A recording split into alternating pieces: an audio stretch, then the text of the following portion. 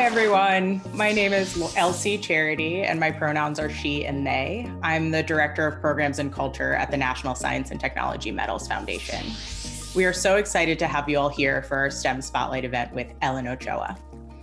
I'd like to first thank Dr. Ellen Ochoa for being here to share her experiences and advice with all of you tonight, and a special thank you to Miss Ann Lee, who will be leading this discussion. Finally, a thank you to the students from the Society of Women in Engineering at the University of Chicago for participating in this conversation. It's our mission to build diverse and inclusive STEM communities that are equitable and truly representative of our society. So where do we start? In classrooms and webinars just like this one, highlighting voices that are often left out of the conversation and creating spaces where students like yourselves can both learn from and relate to experts who share our goals for the future of STEM. What we hope to show through this conversation and all of our programming is that there isn't one way to build a STEM career, and there certainly isn't one perfect path to success, but there are, at every turn, incredible role models and mentors that you can look to for advice and inspiration. We hope that tonight's conversation with Dr. Ochoa and Ms. Lee serves as one such reflection point for you along your way. We encourage you to join in the conversation, and in doing so, help us create an inclusive and safe space for all. When using the chat or asking questions, please take a moment to reflect on how your language may be perceived by the others here. Thank you for your contributions and for helping us create a respectful environment where everyone feels welcome to listen, to share, and to enjoy. One final note before we get started, if you have any technical issues, please text Allison Corton and she'll help you troubleshoot. She will drop her phone number in the chat now, and her contact information was listed in the event email that we sent out earlier today. Now, I'll turn it over to Ms. Lee to kick off our discussion. Welcome to the National Science and Technology Medals Foundation's STEM Spotlight series, where we meet with the top minds in STEM to learn more about their paths to success. I'm Ann Lee, a fourth-year student at the University of Chicago, majoring in astrophysics and geophysical sciences. Talking with me today is Dr. Ellen Ochoa, the first Latina astronaut. She is also the former director of NASA's Johnson Space Center and is the current chair of the National Science Board, among many other activities as well. As an astronaut, she logged nearly 1,000 hours in orbit and flew in space 4 times. Dr. Ochoa, thank you so much for joining me, Society of Women Engineers, and additional students at UChicago today.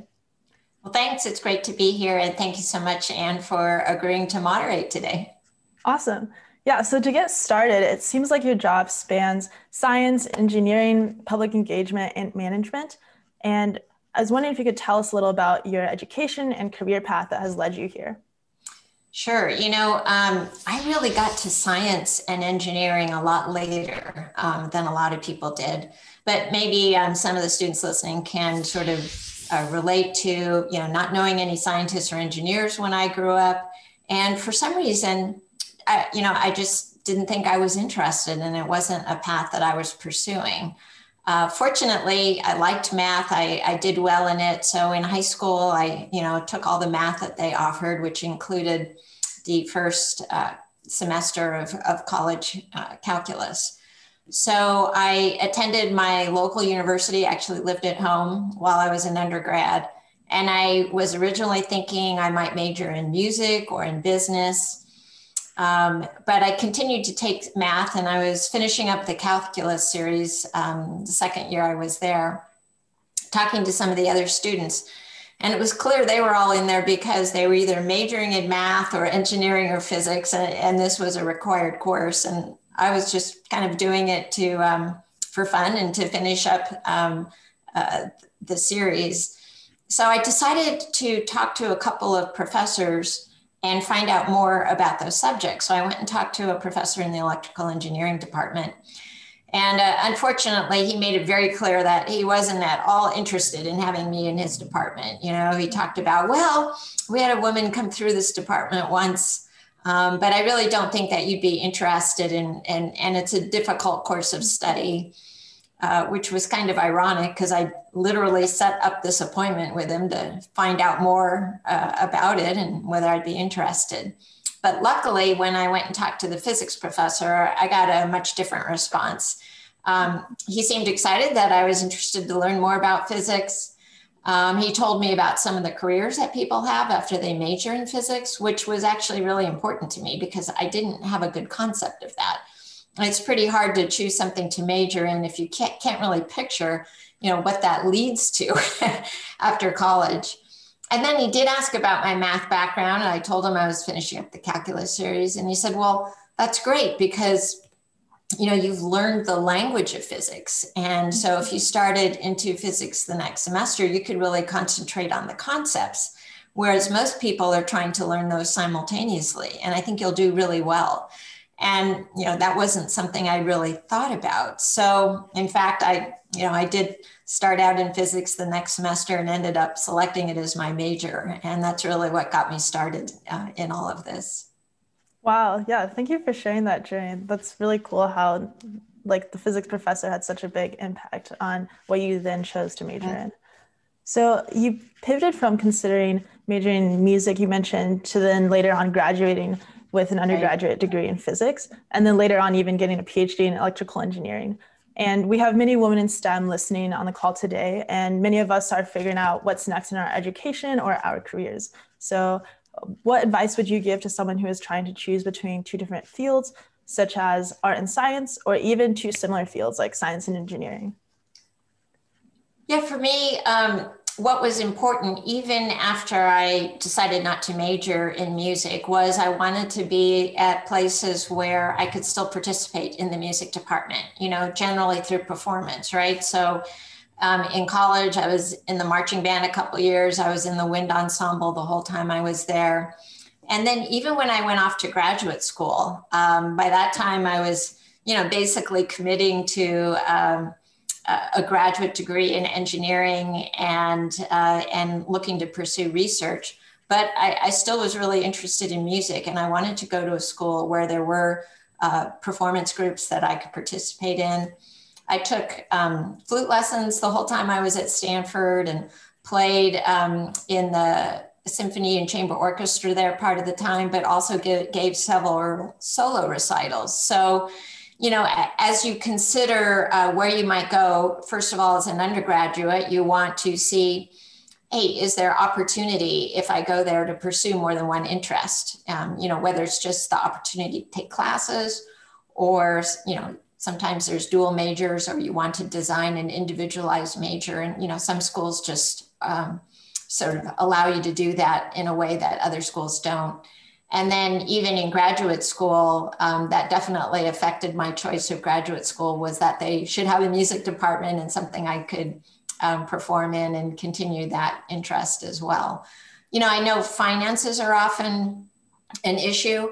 I was fortunate that at San Diego State, I mentioned I was living at home. At that time, it actually didn't have tuition. And I had a small scholarship that paid fees, books, parking, health fees. And that made it a little bit easier for me to take a longer time to decide what to major in and to take a whole variety of classes. And I know sometimes that's a barrier for students as well. Mm-hmm. Yeah. So I guess with that scholarship, how did you go about getting or finding that opportunity? And do you have any advice for other people who are similarly might have that financial burden? How do they overcome that? Well, these days you can at least, search the internet and look for different kinds of scholarships and fellowships. It's when I was in high school, it was really, maybe you talk to a college counselor who would help do it. I had actually applied for a California State scholarship. But when I ended up deciding to go to San Diego State and living at home, because it really didn't have tuition, there was nothing so much for them to pay for. So I didn't really get that scholarship. I would have gotten it if I'd gone to another school. Mm-hmm. But then I found out from San Diego State itself that they had an opportunity for, fees to be paid. So checking with a school that you want to go to, and then with a variety of different professional organizations that want to help out students, particularly in certain fields of study. And there are a lot more available now for people who are underrepresented in STEM. Mm-hmm. Yeah, definitely. And then actually, so going to an audience question about music and STEM, how has music helped you in STEM? Well, there do seem to be a lot of people who are both interested in music and science. And so I don't know, in terms of my brain or how I approach things, how that might have influenced one way or the other. But I can tell you one thing I felt I got from it because I was performing in groups. There's a teamwork aspect to that, right? Where, if you're in an orchestra or wind ensemble or a marching band, you both sort of have to work on your own skills, right? So you can get better and sort of improve what you can contribute to the group. And then you need to understand what it is the group is trying to contribute as a whole and making sure that you're a part of that. And so I often tell students, that's exactly what we need to do when we're in the astronaut corps, or really any job that, in human spaceflight where you're part of trying to make that mission happen. You're always trying to work on your own skills and making sure that you're improving and learning and bringing more to it. But your eye has to be on what's the big picture? What are we trying to accomplish here? And in what ways can I contribute to that mission? Mm-hmm. So I think just that whole outlook was also really helpful. Mm-hmm. Yeah, that's really cool. So going on about like what you're saying about being an astronaut, you actually applied twice, right, to be an astronaut, like first in 1987, and then you were later selected in 1990. Could you talk about what drove you to apply again, and what did you maybe learn from the first round or application that you then applied to the second round? Well, once you kind of look into the whole astronaut application process, you realize that not very many people get selected the first time they apply. Mm-hmm. And, some of my classmates, people who were selected at the same time I was, they had applied multiple times over a dozen years, ever since they started selecting astronauts for the space shuttle program. So, it wasn't a bad thing. It was all to the good that you continued to sort of add new skills, maybe, or more work experience, and then showed that you were interested enough to persevere. And the way they did it is you could send in your application at any time. And then when NASA would decide to select a group of astronauts, it might be after 2 years, 3 years, 4 years, 5 years. It just depends on when they need them. They'll look at all the applications that they have received since the previous time they selected, and they'll sort of give a deadline, and then they'll review all of those. So once you've sent it in the first time, you have the opportunity to just sort of update it every year, maybe new work experience, new skills, and then you'll be considered for the next selection. A couple of things I learned after the first time, and I did get to the point where I got to go to Johnson Space Center and spend a week there, talk to actual astronauts about the job, tour the training facilities, get a very thorough medical exam. But I could tell a couple of ways in which I could improve my application. One was that I really didn't have any operational experience. I worked in a lab. I wrote up research results, presented them at conferences, published, but hadn't really demonstrated anything on the operational side. So I did decide to get a private pilot's license, and which is something that brings its own benefits, whether or not you're selected, but also would give you that opportunity to, have to make decisions that can actually affect, your life and death, just, depending on what situation you might find yourself in. And then I also decided I wanted to work for NASA, whether or not I was selected as an astronaut. I wanted to be part of their mission. I was currently working at a Department of Energy lab, but what I was working on, optical information processing, there was really only just 3 of us working on it. And it wasn't something that was going to become a big effort for that lab. So I ended up moving to one of NASA's research centers, Ames Research Center in California. So those were a couple of things that I did after the first time I interviewed and before this second time. Yeah. What advice would you have then for someone who has maybe tried something they're really excited about and maybe failed at it the first time? How do they know to keep going and keep trying? Well, first of all, I always kind of think like, maybe that's not exactly a failure. To me, even though I wasn't selected the first time, and of course I was really disappointed because I was so excited about the job, but I didn't consider it failure. I mean, first of all, you have to put it in perspective. Thousands of people apply, and I think 11 or 12 people were selected that first time out of those thousands, and I wasn't one of them. That didn't seem like a failure. I mean, I wasn't sure I would ever hear back from NASA at all when I sent in my application.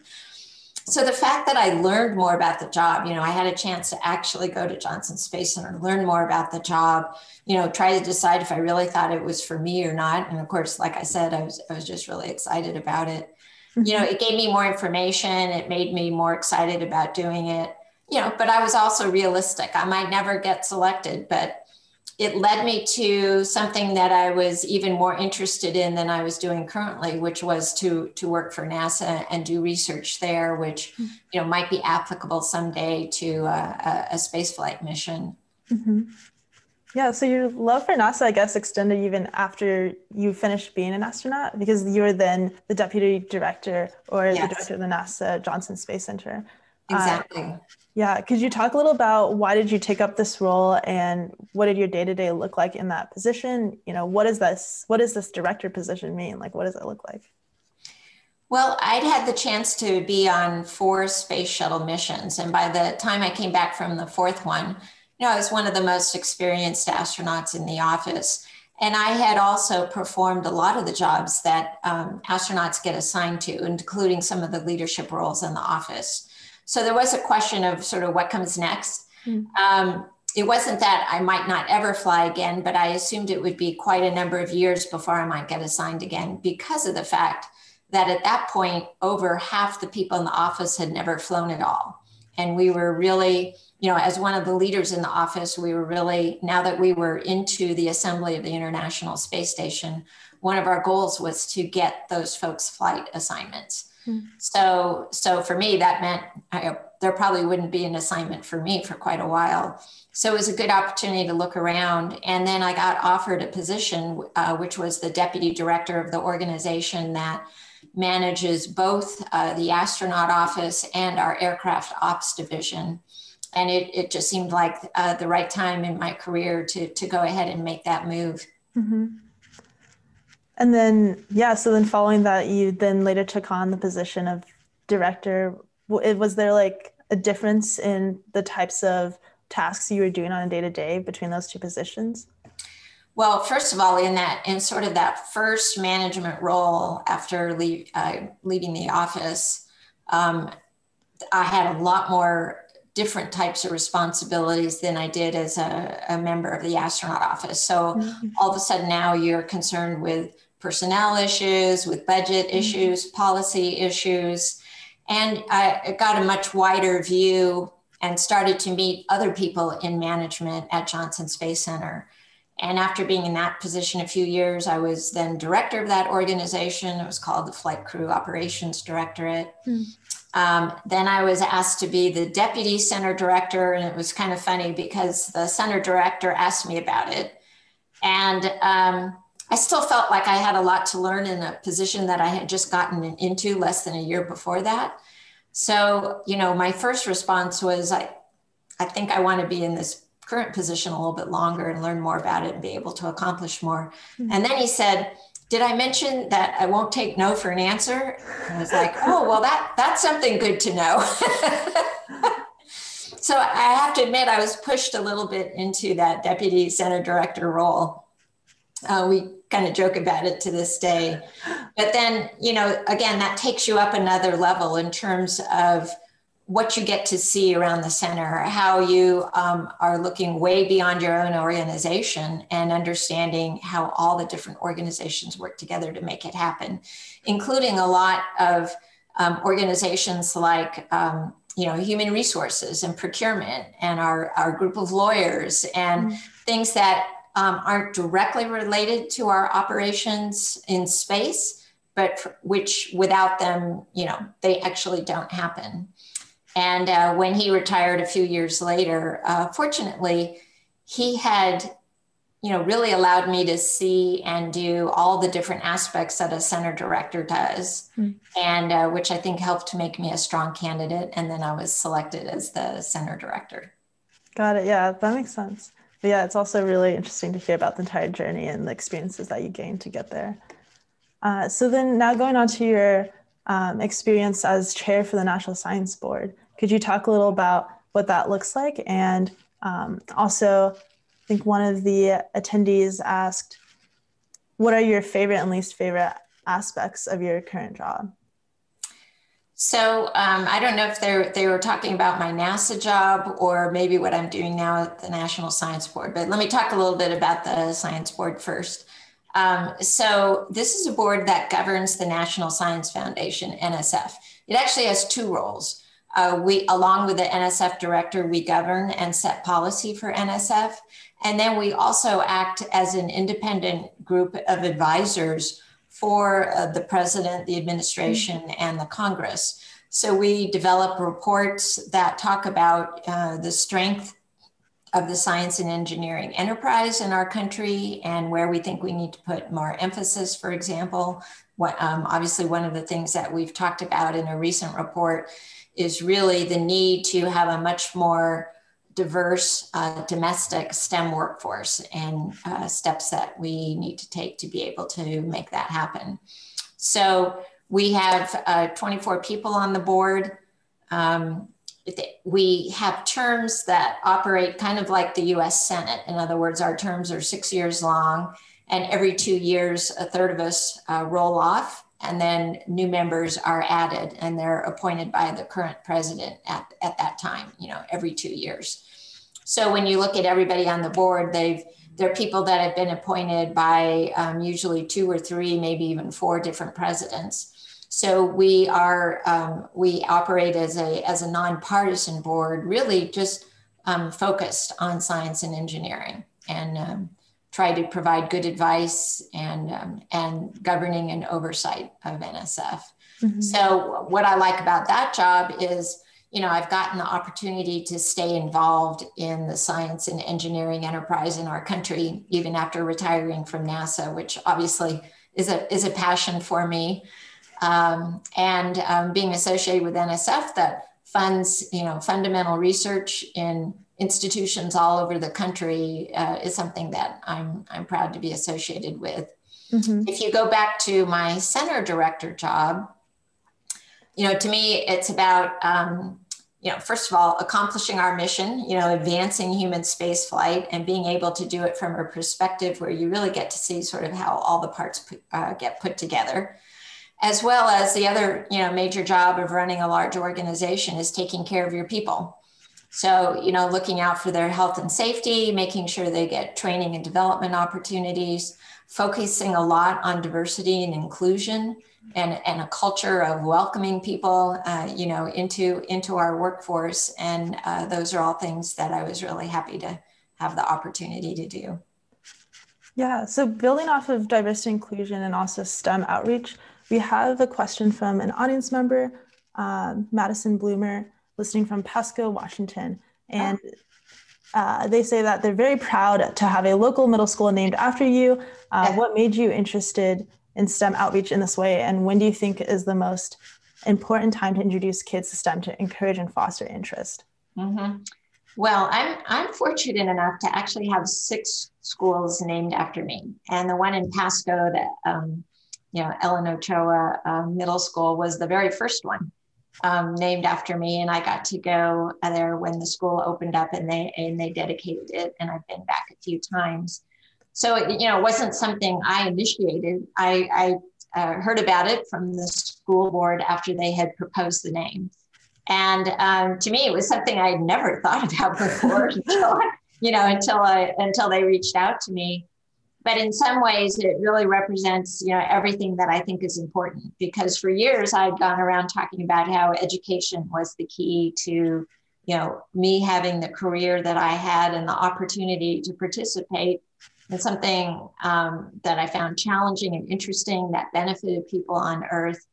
And so, having a school where people are, not only learning about me, but other people like me and just careers in STEM in general is a great way to do outreach, even when I can't be there in person.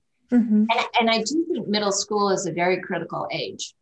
That is often, research will show where students either sort of tend to decide they're going to be interested in STEM and make plans in high school to take classes, or decide that they're not interested in, or, look around and don't really see other people like them who have chosen those careers.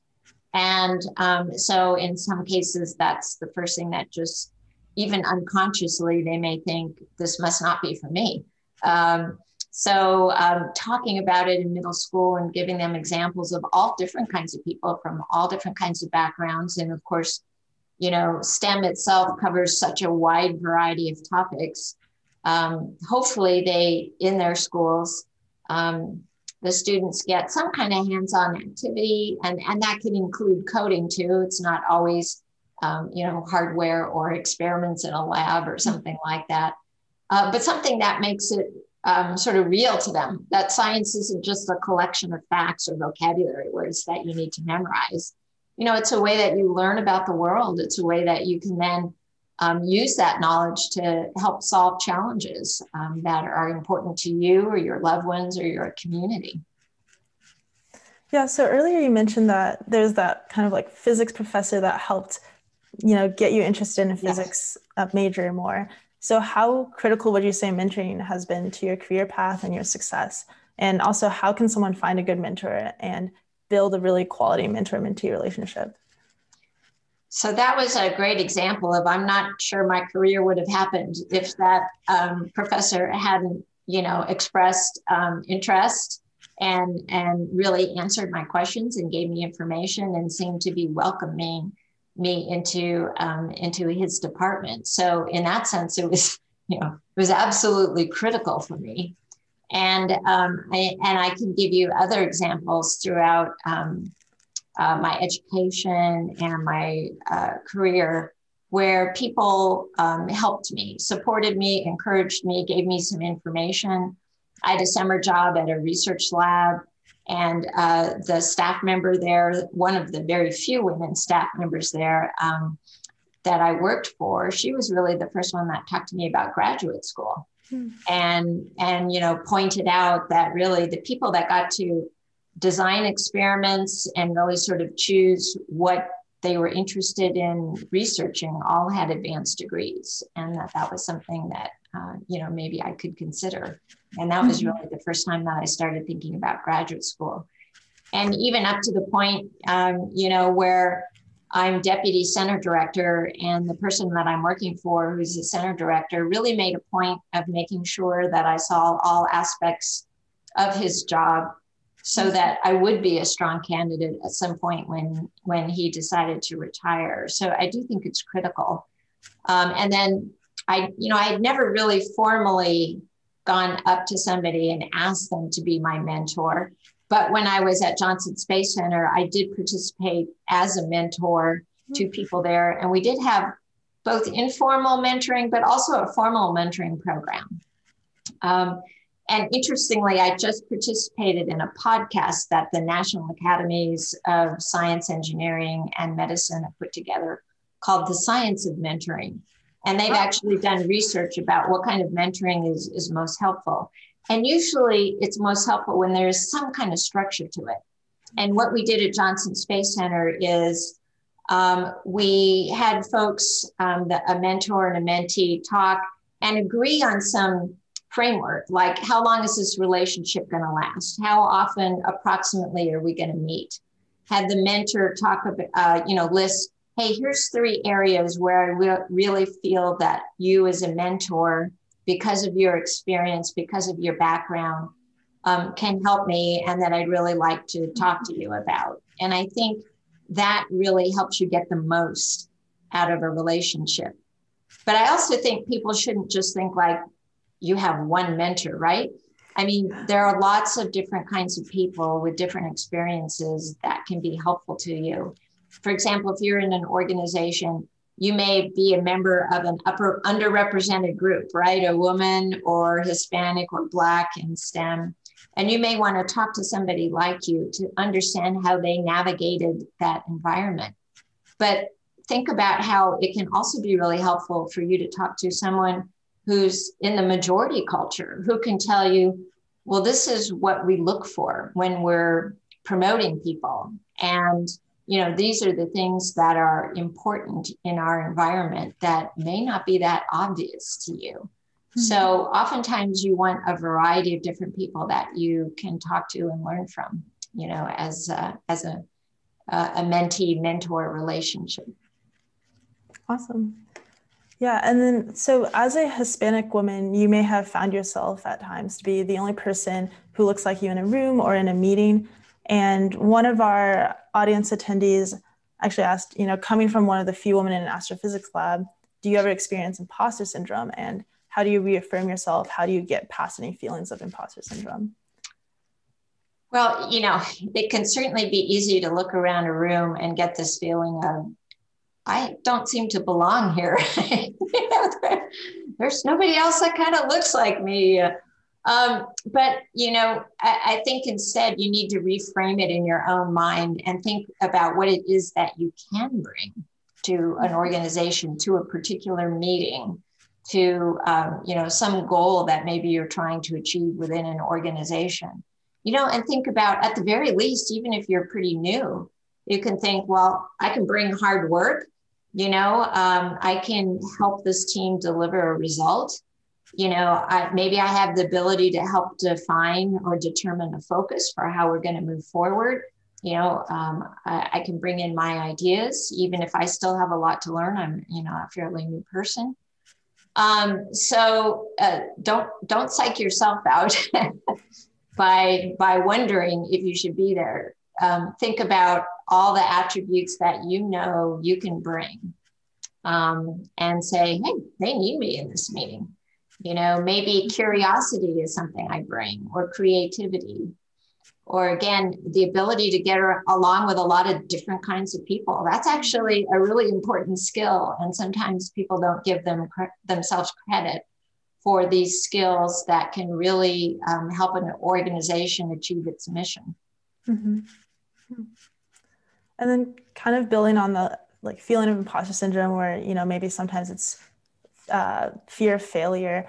Would you be willing to share what was your greatest failure or greatest challenge in your career / life? What did you learn from it? Well, overall, in my NASA career, I think our biggest collective failure during the time I was there was the loss of the Space Shuttle Columbia and her crew. And, I wasn't directly involved in the decisions during that flight, but I was in a position where I probably could have asked more questions and tried to learn more about what they had actually seen during the launch. But we did have the opportunity, and I specifically had the opportunity because I grew into a position where I was the person that gave the go, no go on launch day for the crew to say, do I feel we're ready to go launch? So it was really important for me to learn from that experience. And as we thought about what we learned, obviously there were some technical things we needed to change about how we process the shuttle that would stop that particular problem from happening again, where foam came off the external tank and caused a hole in the leading edge of the wing. But a lot of what we learned was about listening, about communicating. And to me, really fostering that culture of inclusion was a critically important thing based on that incident, because people have to feel valued and respected to speak up in meetings, to ask questions, to maybe bring up some information or data that either hasn't been brought up or that they don't think has been fully appreciated during the conversation that they're listening to. So if you don't have a culture of inclusion, you know what? People are just going to sit back. They're not going to speak up because they're going to wonder, hey, are people really going to listen to me? Or they're going to feel like I really don't think they're going to listen to me. Mm-hmm. So in our business, it was critically important to safety, not just to innovation, to moving forward, to people's own career paths. And that was really brought home to me by everything that we tried to work on after we came back after that accident. Mm-hmm. Continuing off of that idea of inclusion, one of our attendees asked, what do you think is the best path forward, or what are some of the best solutions to mitigate the so-called leaky pipeline of women and minorities in STEM careers? Well, we absolutely want to have a welcoming environment.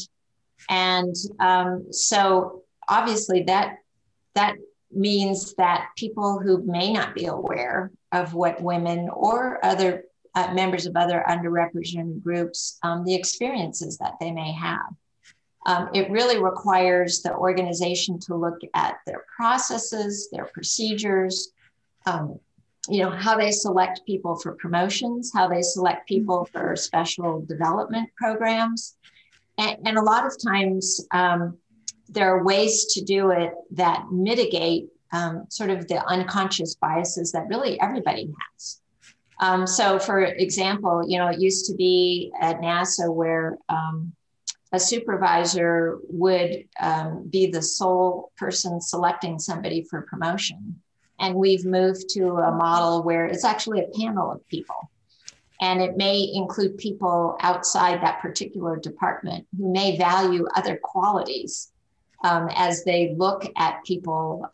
Again, they may value qualities like, this person really asks good questions. Mm-hmm. And if it's, say, somebody who works in the engineering organization at Johnson Space Center, but supports the International Space Station program, they understand what the program is looking for. And that an 80% answer in 3 days is much more important than a 95% answer in 2 weeks, because we have people in space right now, and we need a good engineering opinion. And, you may get a different view of what people value.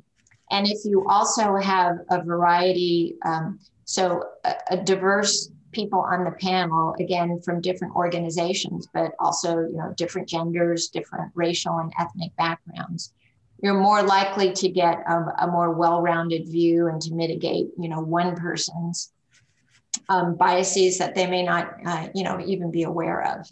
So those are some of the things that you can do. And we certainly changed a lot of our procedures at NASA over the years that I was there to help make it a more welcoming environment and more equitable for people. Mm-hmm. So moving on to, I guess, like looking at the future for you, what's on the horizon for you? You seem like someone who always has new aspirations in the works. Where do you hope your job will take you in the future?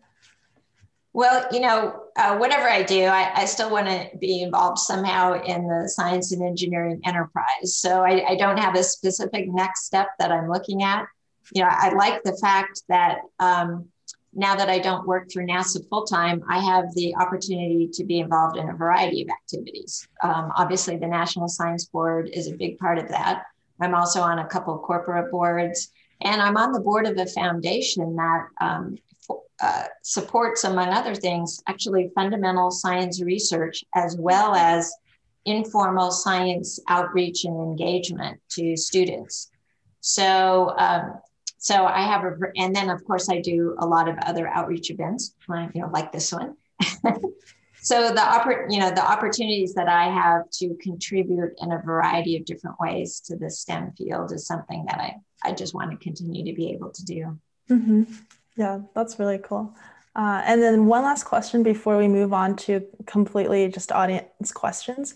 What are you reading, watching, or listening to right now, STEM related or not? Well, we've all had a little bit more time for that, I think, during the pandemic. But I will mention a couple of documentaries that have come out in the last year that I think are very relevant to what we're talking about right now and which are really well done. So one is called Picture a Scientist, and it's specifically about women scientists, right? And over a variety of time periods, some of the things, they picked 3 particular women scientists and some of the issues they faced, some, as old as 20 or 30 years ago, and some much more relevant. And I think it shows the variety of ways in which women are made to feel maybe that they don't belong. And of course, in some cases, it was actually much more egregious. There was actual sexual harassment. But a lot of times it's just, their name being left off of paper, even though they contributed to it, or not getting as much lab space as, a male faculty member who is hired at the same time. So really interesting. And then another documentary called Coded Bias. And this is about how AI systems are actually reflecting the biases that humans have, because of course they're developed by humans, right? So either by the algorithms that they use or the data sets that have been fed into machine learning systems, they're actually showing bias, in terms of these AI systems may be used to determine who gets promotions and who gets raises. And people consider them, well, they must be fair because it's a machine, making these decisions. And but they were developed by humans who, again, just have unconscious or implicit biases. And so it's, again, a really, really interesting documentary I would recommend. Oh, thank you for sharing. I have actually also seen Picture Scientist and really enjoyed it. So I'm glad you brought that one up. Yeah. Okay, so now we'll go into just going down the list of attendee questions, and also just letting attendees know you're also welcome to raise your hand if you want to ask your question live. We'll call on you and then you're able to unmute and ask the question. But okay, so going from the top of the list, what was the most exciting or memorable thing about being in space? I get this question a lot, and it's always hard to just say one thing because pretty much everything about being in space is exciting. Obviously the views of the Earth from space are just amazing. We get, I think, very good, high quality photos and videos that come down from space every single day now. You can follow astronauts on social media, but it's still not like being there. So, I think that's the thing that astronauts enjoy the most and maybe miss the most when they come back on Earth. Sometimes I do talk about a particular moment. This was on my last mission, and I was pretty sure, as I mentioned, that it would be my last mission, or certainly the last one for a long time. And we had participated in the assembly of the International Space Station, added the very first piece of the truss structure, which is now 350 feet long, and it's where the large solar rays hang off of. And we brought up the first piece, which was about 40 feet long. We spent a week docked, attaching it and hooking up all the cables. And so we had just undocked from the station, moved about 40 feet away. And we were on the night side of the Earth. And the station was dark, so you couldn't see it very well. But as you look down on Earth, you could, of course, see city lights, as well as the northern lights. So we saw these ghostly green, aurora with red filaments at the end. To me, that's the most science fiction-y thing that you see when you're in space is the northern or southern lights. And then what we were waiting for sunrise, because then we were going to do a complete fly around to the station and take photos. And that happens so quickly when you're traveling at 17,500 miles an hour. So again, it was kind of science fiction-y because it's like Star Trek where you uncloak, because it's in darkness and then all of a sudden it's like completely lit by the sun. And of course the solar rays are extremely bright and just, really memorable views, along with the fact that with my crew, we completed our mission primarily at that point. And we'd left 3 crew members on station that had already been up there for 4 months before we had docked. And just being part of that whole endeavor was just extremely memorable. Wow, that's so beautiful. I've seen the photos and yeah, I just can't imagine. That's really cool. Okay, going on to the next question from Andrew Yee. Do you miss research in the lab? As a PhD student, all I have known is research, but many other STEM-related careers exist, such as yours in NASA administration and the National Science Board. So, you know, I moved fairly early on because of being selected as an astronaut from research to operations, although I did get to participate in research on my flights. So, for example, my first 2 flights were studying the Earth's atmosphere and particularly the problem of the ozone hole and ozone depletion. So I wasn't the PI, you know, I wasn't the one that developed the instruments and I wasn't the one that analyzed the data, but I still got to be a part of it. And that to me was really exciting. And one of the things that I like is the opportunity to learn about a lot of different things.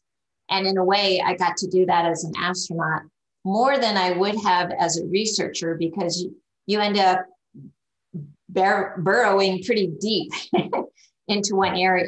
So I think different things, you know, are of interest to different people. And for a lot of folks, you know, burrowing deep into a subject is what really gets them excited. And those are the people that, you know, really excel at research.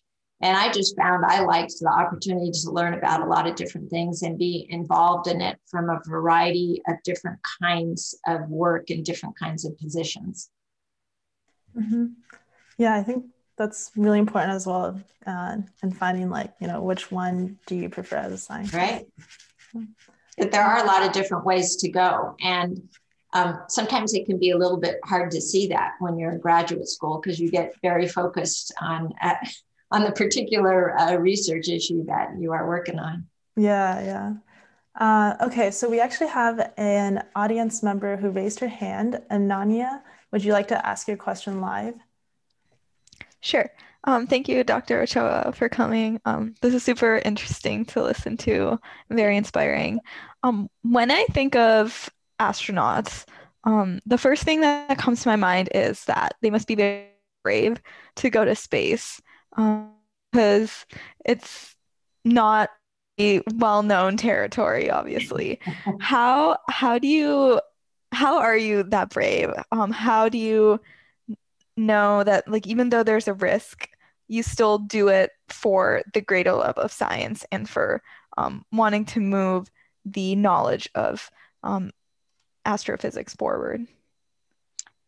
Well, first of all, I would have to say I never would have characterized myself, particularly when I was younger, as a brave person. So if you're sitting there thinking, oh, it must be only people who just are really brave in general, I simply would not have described myself that way. However, I was really, really excited about the possibility of participating in human spaceflight. And I think, you know, my interest and excitement about that sort of overshadowed, you know, the concerns that I might have about safety. And then, of course, what you learn during training is a number of things. First of all, you learn in more detail how the shuttle systems or whatever spacecraft you're flying in, how they operate. And learning about them more in detail, you know, gives you more confidence in that you understand what is going on.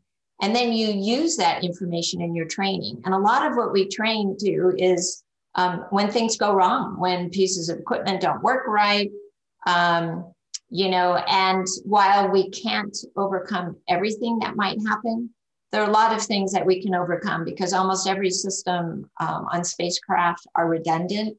And so if one thing goes out, you know, you can switch over to another. A lot, and, you know, nowadays that's pretty much all automatic, although in the space shuttle world, a lot of it, the astronauts or ground control actually had the ability to do that. And so when you're actually, you know, sitting on the launch pad for the very first time, you know, what I really tried to think about to keep from being too nervous or scared was, okay, I've been here 100 times before. This is just like being in the simulator. You know, we've worked through hundreds of different issues. We've worked as a team, as a crew, as well as with the folks in mission control. There's a lot that we can do if things don't go right. And I have things that I need to concentrate and work on during launch. You know, I need to listen to the performance calls. I need to be ready to call up a procedure to work through a potential problem. And And so your brain is busy, and you want to be as prepared as possible, and you feel that your training has prepared you. So I think it's that preparation and training that that'll certainly allowed me to be there and, not be overwhelmed by thinking about all the things that might go wrong. Wow, yeah. Listening to like the preparation process for astronauts, it's so intensive, and that makes sense then, like once you're actually there, that you know what to do. And then also related to that, another attendee asked, what was the most unexpected or surprising thing about being in space? Well, let's see. Fortunately, hope there was nothing that was a huge surprise, which is exactly the way that you want it. Because again, in our training, we hear all the time from astronauts who have already been in space. And part of their job is to pass on, what it's like and tips to those of us that haven't already been there. And so I had a good idea of what to expect. Of course, you can't, totally know what all the sensations and sights and how you're going to operate the zero G. A lot of it you do have to kind of just do on the job learning and training and experiencing. But for the things that are important, we generally have heard, about them from other astronauts. So I would just say, the actual experience itself is just more vivid than anything that you can simulate on the ground. I talked about the views from space. You really have to learn how to operate in zero gravity, or we call it microgravity, because you can't really train for that on the ground. You can just listen to tips from other people and try to be prepared. But some things are much easier in microgravity, like if you have to move a piece of equipment that weighs a lot on the ground. Well, now it's weightless. And so you don't have to worry about dropping it on your foot or how you're going to move it. It still takes force to get it started moving, right? Because it still has mass and you have to overcome inertia.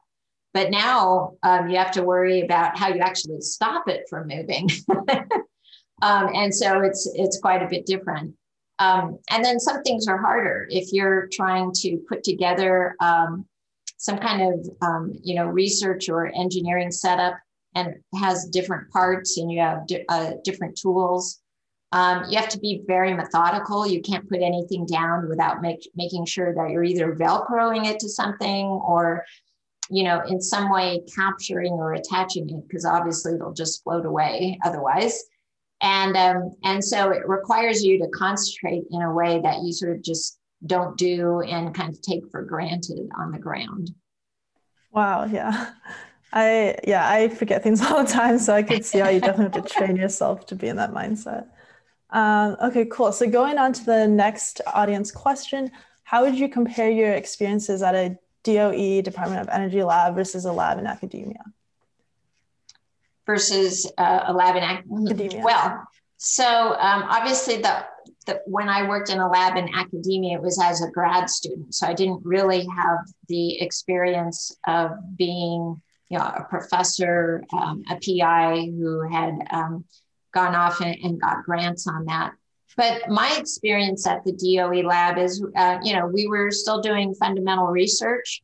And so in many ways, working in a lab there was not too different than what I had done as a graduate student.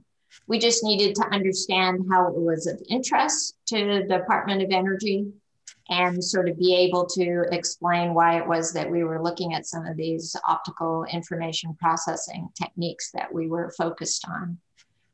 In both cases, both at Stanford as a grad student and at Sandia National Labs, some of the work that I did actually led to a patent. At Stanford, I was a co-inventor along with my PhD advisors. And then at Sandia, a co-inventor with a couple of other people that I was working with there. So in that case, they were both interested in technology transfer. And in both cases, I was, publishing in journals and going to conferences and talking about them. So in that way, they were quite similar. Yeah, awesome. Thanks for kind of sharing about your experiences in both. And it's really cool that you've been able to experienced such a variety of positions ranging from both science to administration. Okay, so the last question that we have is, well, the attendees said 2 short, not super deep questions. Just for fun, do you still play the flute? And have you picked up any other languages from working with astronauts from other countries? So yes, I do still play the flute. I went for about 25 years without really the opportunity to take lessons or play in a group. But after I retired from NASA, I moved to Boise, Idaho. And one of the first things I did was look for an instructor and start taking lessons again, just for fun, to be able to spend a little more time doing that than I used to. So it's still something that's really important to me, and I enjoy doing it. So I did take some Russian language lessons when I was at NASA, not to the point. So I was not an astronaut who lived and worked on ISS for months at a time. And you have to get to a certain level of Russian proficiency to be able to do that. However, I was going to meetings in Russia. I did spend a week there training prior to one of my space station assembly flights, and often met up with either Russian cosmonauts or Russian space agency managers. So it was important to me to be able to read Cyrillic so I could get around on the subway in Moscow on my own. And then to be able to at least be polite in Russian, where you can, say, hello, how are you? Nice to meet you. Maybe read through a menu and be able to order off of it a little bit. So at that time, I learned at least enough Russian to be able to do that. Awesome. Nice. Cool. Yeah. So those are all the questions in the chat, but I wanted to ask you if you had any last words or advice for everyone listening in today about career, about becoming an astronaut, just anything you would like to talk about. Well, first of all, thank you again, Anne. Really appreciated your moderating, and to all the folks. I know this was sponsored by Society of Women in Engineering. So I hope we touched on a lot of subjects. I would just say, we need you. We need you in STEM. We need your creativity, your curiosity, just the hard work and the interest. You're going to think of questions to ask as a researcher that maybe other people aren't going to think of. And so I hope you'll continue in STEM and continue to contribute in that way for many, many years to come. Awesome. Thank you so much for joining me today. And I also want to say a big thank you to everyone from Society of Women Engineers and additional organizations that joined us as well from UChicago. And thank you to the National Science and Technology Medals Foundations for hosting the STEM Spotlight series. And to all the attendees, we would really appreciate it if you could fill out the survey on your way out. Yeah, thank you so much, everyone. Thanks again, Ellen Ochoa. That was amazing. We loved hearing all of your advice and insights and experience. Thank you.